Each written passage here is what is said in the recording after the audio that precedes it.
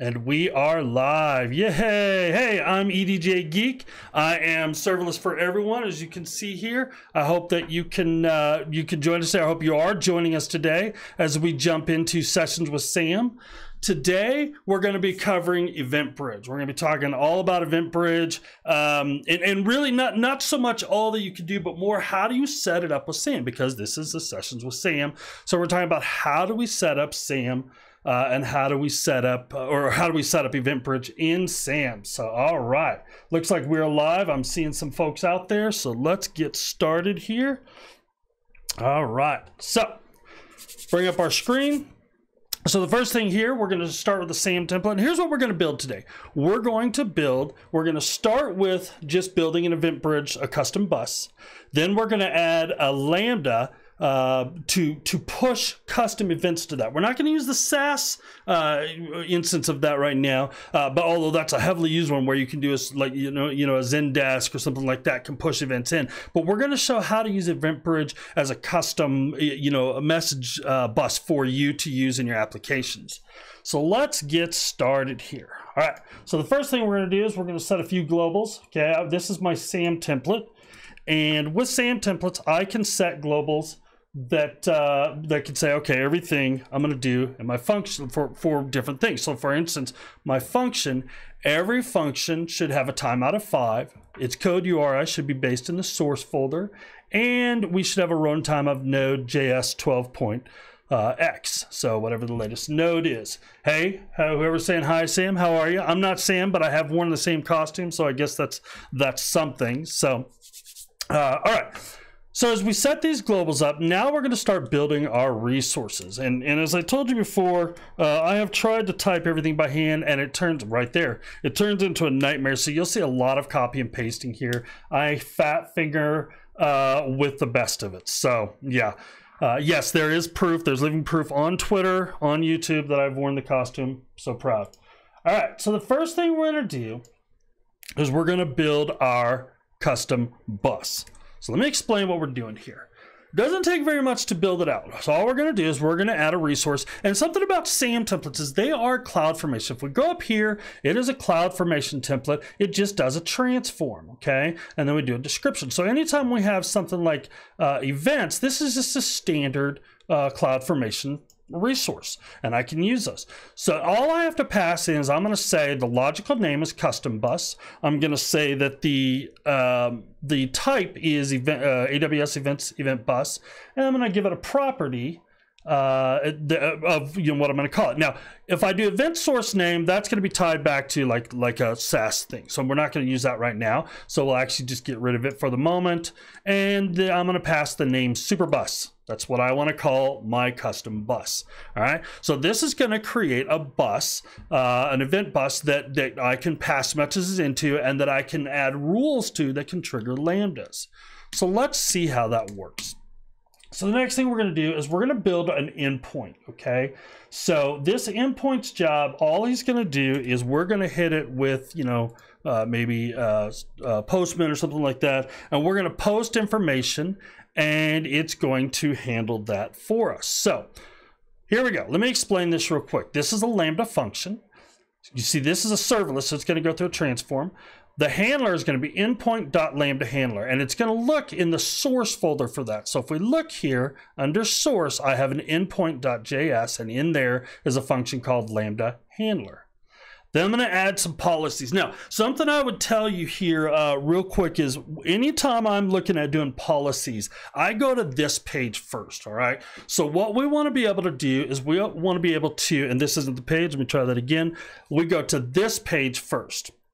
These are managed policies for SAM, and a lot of them are already included here. And the idea, you can see a ton of them here. Scroll down through here, and what I can do is I can choose one, and then I can, let's look at the DynamoDB one, so CRUD policy. And in that, then I can pass, all right, so it's going to tell me, here's what it's going to give, and then it's going to tell me what template I can pass in. So I can pass in a table name to make this work. Okay, so it's very easy for me to say, okay, I'm going to build, I'm going to pass this policy and a table name. So let's go back to our code here. And then this one, I'm going to say I'm going to use the EventBridge put events policy, and I'm going to pass it a parameter of event bus name, which I'm doing a ref to our custom bus. Okay, so what does that give us? That actually ties this into, this allows this function to push events to that bus. So the next thing I'm going to do is I'm also going to pass that bus in as a variable in my event parameter. So in my Lambda function, so it will appear as a environment variable, so I can use that when I'm pushing it in my code. So let me grab a drink here. If you see my serverless for everyone there, there you go.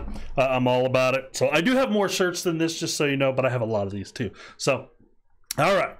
Last thing we're going to do is the events. Okay. So, and I'm going to grab here. And I think that I accidentally typed something there. So there you go. I shouldn't type. So in the event, I'm going to put an HTTP API using our new HTTP API that we've talked about for the last 2 weeks. And I'm just going to pass properties of a path and a method. And all we're going to do is post to this. Okay. So with that, now I'm going to get my, I'm going to turn on my profile that I want to use here. With that, we're going to go ahead and do a SAM deploy. So let me go into that directory real quick here, and I'm working in my EventBridge directory. And can someone tell me, is the font big enough? Can everybody see that okay? And I'll watch for a response. Okay, so now what I'm going to do is I'm going to do SAM deploy. I'm going to do a -G because this is our first time. So I want to see that. I need to set up some parameters. So I'm going to hit that. And the first thing it's going to do is I'm going to scroll this up a little. It's going to ask me for the app name. So we'll just call this EB. Okay, it makes it real simple for me. The next thing is what region am I going to be in? I work in the US West 2 normally. That's where I'm closest to. And then I'm going to confirm the changes. Nope, I want to go ahead and do it. And yes, I needed to create the roles, and I want to save my information to a configuration. So let's go ahead and deploy. Now, one thing that I want to do real quick that I should have done before we deploy, but that's okay. We can redeploy because it happens pretty quick. Uh-oh, we've got an issue. We've got an error. Okay, custom bus, rollback request about super. Oh, yeah, I know, because when I was testing this. All right, so that's okay. So what we're going to do is we're going to pop out to our AWS website. I'm going to pop into my account real quick. And let me pop this up, and we'll just go, we'll sign into the account. I'm going to delete that stack. So when you get a stack sometimes stuck in rollback, sometimes we need to delete it manually. So we'll go ahead and get rid of it so I can redo this, and we'll change the name. That was my bad. So, all right, let's go to my stacks, and we're going to get rid of EB. And what I should have done is we should have refed that so that we can pass in any kind of name we want. But that's all right. So we're going to go in here, and we're going to say, we're going to call this Super Bus 2. Now the nice thing is down here, because I'm referencing the name, I don't have to change it everywhere else. So that'll just get passed through to everywhere else that needs it. So we'll just call it Superbus 2, and we'll save that. And I've already saved all my parameters. And now before we deploy, let's go ahead and add the last thing I want to do here is I'm going to add an output so we have our HTTP input. So our HTTP URL. So what I can do is I can say, I'm going to do the outputs here, and I'm going to get it back to the root. Boy, this is really not having fun. Okay. Working with very large fonts can be tough. All right. So now this is building out. Now notice I'm grabbing serverless HTTP API, but I haven't declared that anywhere. The nice thing about this is if I use an event to create an HTTP API, that's going to be the name of it. If I implicitly declare the API, then I can use another name. But if it's set up through an event, then I can grab it through serverless HTTP API, and that'll build this out. So let's try this deploy again, see if I can do it. So we don't need the G anymore. We've already passed that. Should see once that's going. Okay, and we'll look over here in our account. That stack is gone, so we'll clear that out here. All right, and there it's creating again. Good. Okay. All right, so we created the custom bus, and that time it created. Good. So yeah, you can't have the same name in your custom buses. You have to be different names. So there you go. A lot of times with resources, I tend to let them dynamically be named by CloudFormation, so that doesn't happen. So there's just a little tip. I just wanted to know the name of this one and use it, so you can do it either way. All right, any questions while we're going along here? It's a fairly quiet room, that's okay. All right. Okay, so once this is complete, what we're going to do is we're going to get an output of the URL that we can work with. And we'll grab that here just a second. Okay, so there we go. So here's our output. Now we're going to do something fun here. All right, I think it's fun. So let me copy this first of all. Okay, and we're going to take it over to Postman. Okay, and in Postman, we're just going to pass some data. I'm going to get rid of this extraneous data that I added, or spaces. We're going to pass some data. So now what we're building today is we're going to build so that we can either translate or get a sentiment on something. So if I wanted to do a translation, here's what we can do. So when we send this, I can send it in. I can say, hey, it's a type translate, and I'm going to do, here's the data I want to translate, and here's the language I want to translate it to. So now all my endpoint did was say, okay, I got your message, and here's the data that I've got. But we want to start monitoring this. So I'm going to show you a little something in SAM local that's very helpful. So first of all, I'm going to need my function name real quick. So my stack is EB, and my function name is called endpoint function. So let's just copy that real quick here. And I'm going to go over to my terminals, and I've got several set up here, and I'm going to do SAM logs. And actually, we're just going to change this real quick here because you can see that I've done it already. Okay. Endpoint function, and our stack is just called EB. So what this is going to do is it's going to connect, it's going to look at the stack, it's going to grab that function, and it's going to connect to that function, and it's going to tail the log on it. Now we have to have run it once, so I already did that, so logs appear. So there we go. So now, and so this is going to pull. So sometimes it won't be immediate, but it'll happen in a few seconds. Now we've got, see, we showed here what was sent back to the user. So we have a working example of an API, but we've already done that, not that impressive. What we need to know is what's happening with EventBridge. So let's move on. All right, so here we go. The next thing we're going to do is going back to EventBridge is we're going to add another resource, and we're going to add, it's going to be another Lambda, okay? And this is going to be our translation Lambda. And I'm just going to copy it in and paste it, and then we'll talk through it. Let me get rid of my terminal here. All righty. How we doing out there? Okay. Now, if you are looking for, I'm going to post some links here. If you're looking for the policies link, that is here, as well as the when we do the EventBridge. So when we're building out the source, the event sources, that would be here. So I always look there on how am I going to structure these. So those become very helpful. All right. So next thing we're going to do is we're going to post a second Lambda here. Now this Lambda, his job, he's going to get triggered by a specific rule in someone's going to need to get booted there. Maybe Rob Sutter, you can handle that for me, or see what's going on there. All right, so what this is going to do is this is going to create a rule on building that triggers this Lambda translate function, that anytime, and I'll explain how the rules are going to work, it'll get triggered to do a translation. Now, again, we talked through its handlers under translate.lambda handler. I'm passing in, I need comprehend, and here's why. Translate, if I pass in a language, let's go back to the source that I sent in. Okay, I passed in language ES, but I didn't pass. This is the language I want to translate to. We can use comprehend for it to detect what language I'm passing it from. So comprehend will automatically do this. So I need to give it permissions to look at comprehend.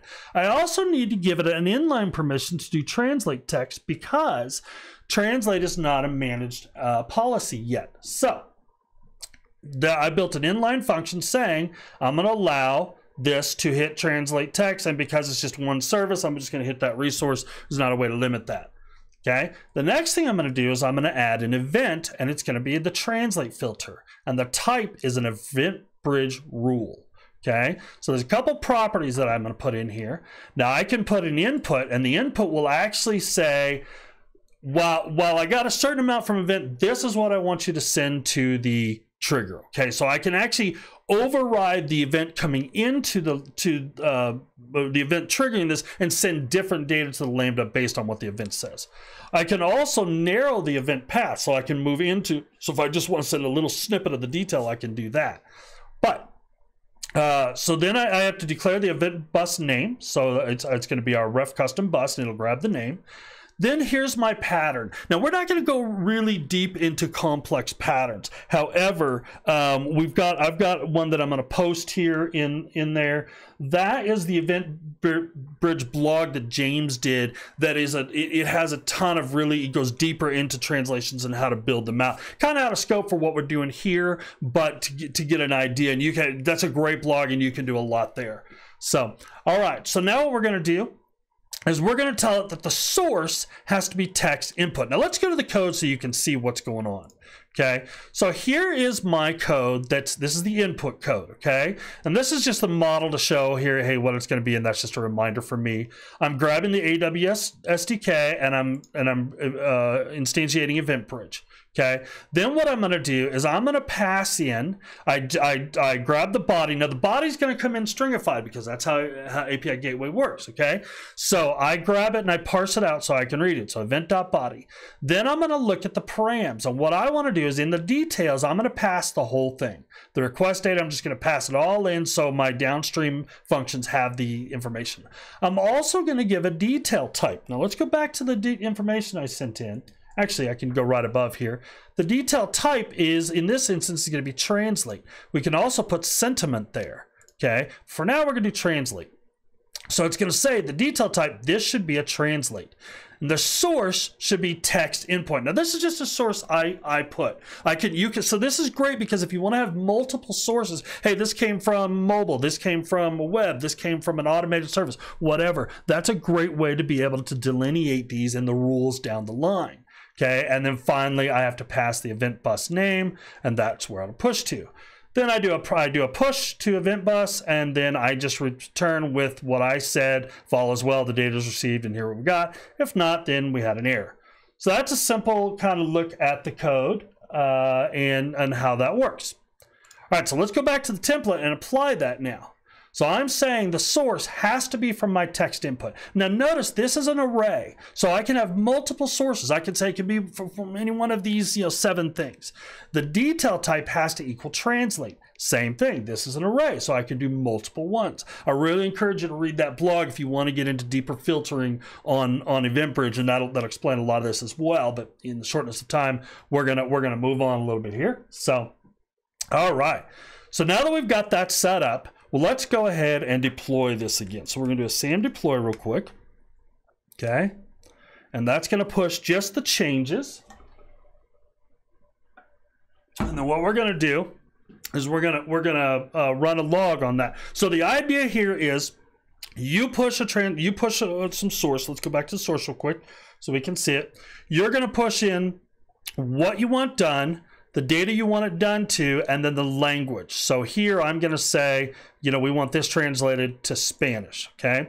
So then what happens is the first Lambda is going to take that and it's going to push it directly into EventBridge. Now let's pause for a moment. I've had a lot of requests on how do I talk to EventBridge directly with the API Gateway, and you certainly can do that, and I'll probably be showing that in my Happy Little APIs session in the next couple of weeks. That's a little bigger task, or I might try to do it in an upcoming session with Sam. I wanted to use the HTTP API, the new API, because I really enjoy using that. So I can't directly connect to EventBridge. So instead what I'm doing is I'm hitting API and I'm using a quick intermediary Lambda to take that and push events into the EventBridge. But eventually, as we've talked about, HTTP API is going to have parity with feature parity with REST API. So eventually we'll be able to do an integration right into HTTP or right into EventBridge as well. So something to think about there. All right, so let's look and see if we are built. Let's scroll down here. Nope, still building out. So it takes a little bit to build the filters. So again, back to explaining what's going to happen. We post that to the HTTP API. It triggers a Lambda. That Lambda then inputs that event. It creates the event, and then it inputs that into EventBridge. And then what's going to happen is that second Lambda here is going to trigger based on this information that we've got, and it's going to do some work. All right, so we now have that set up.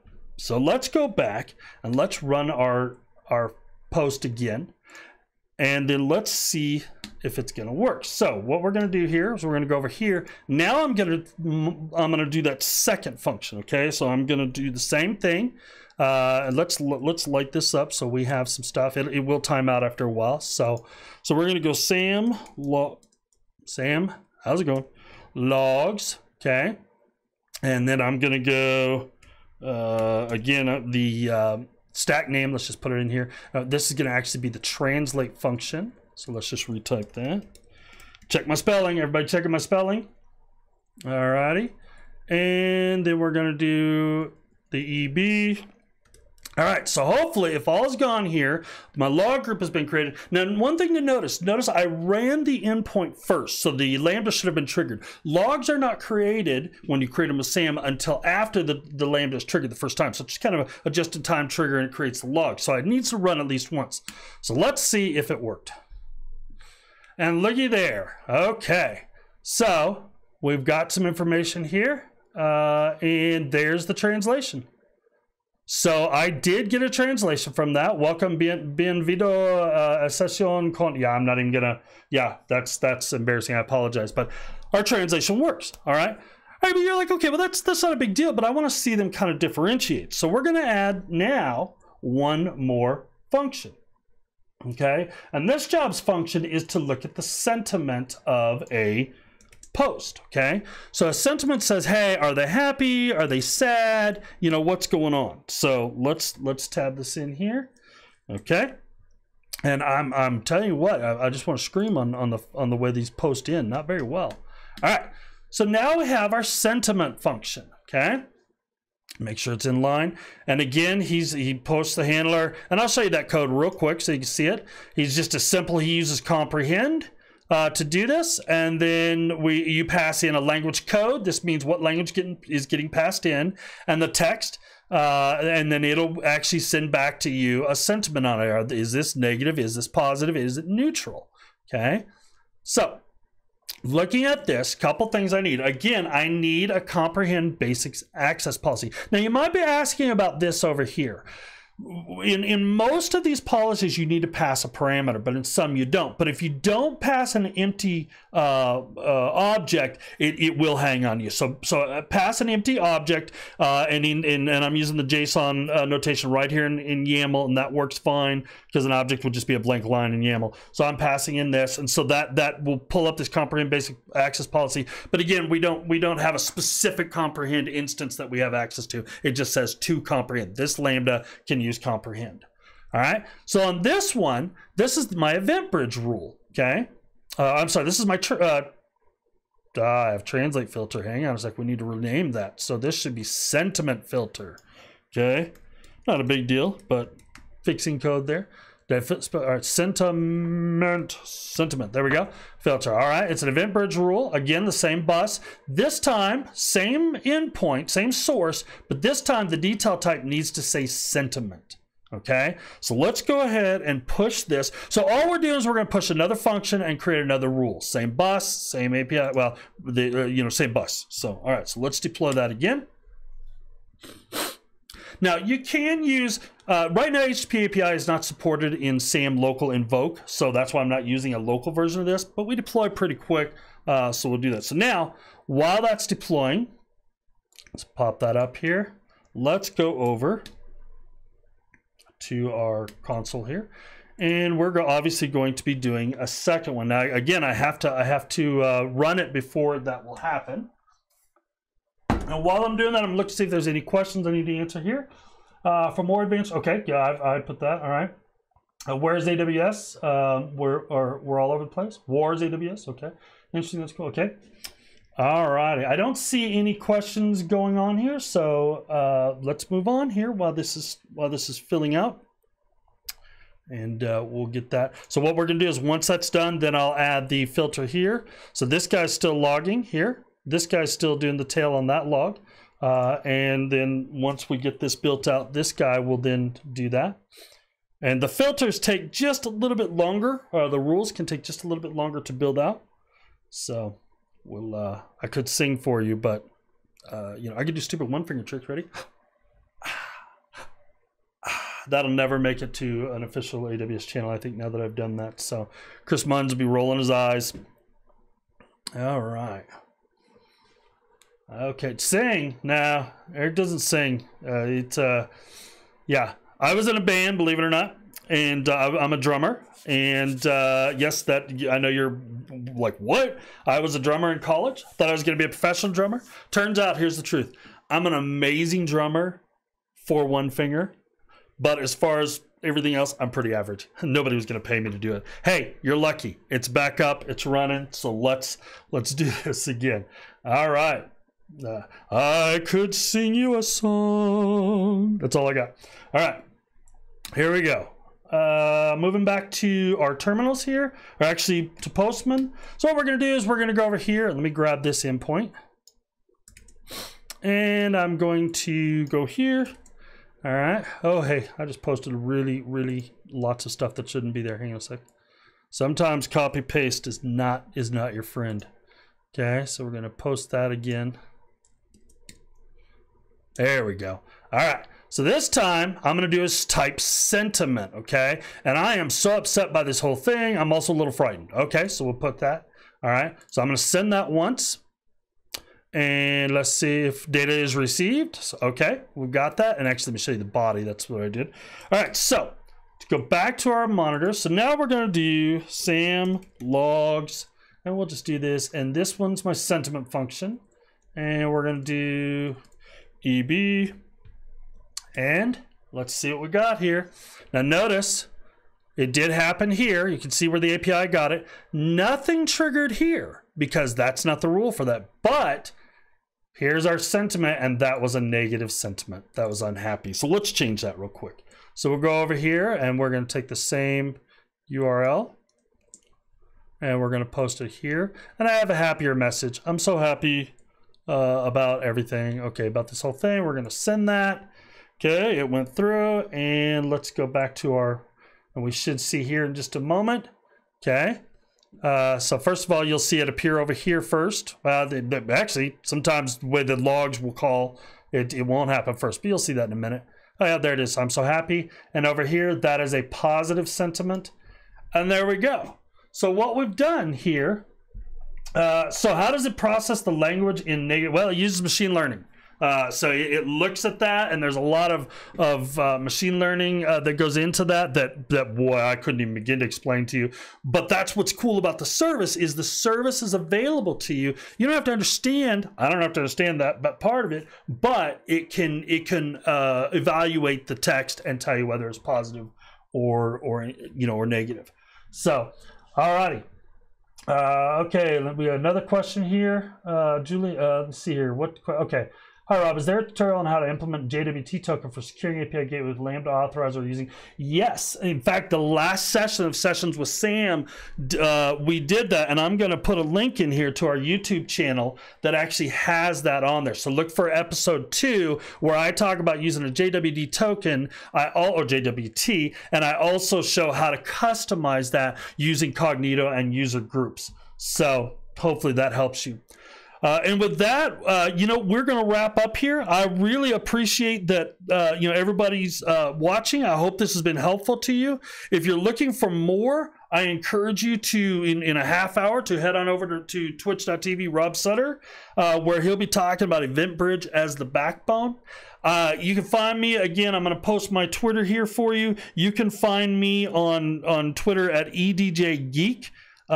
Which I'll post out there so you can find that. I'm open for questions. I like to help in any way I can. I love Sam. There's some great things coming, and so glad to help. And yeah, it's you can call me whatever you want. So, all right. Apparently Siri just heard me and answered. So with that, I am out, and thank you so much. Have a great day.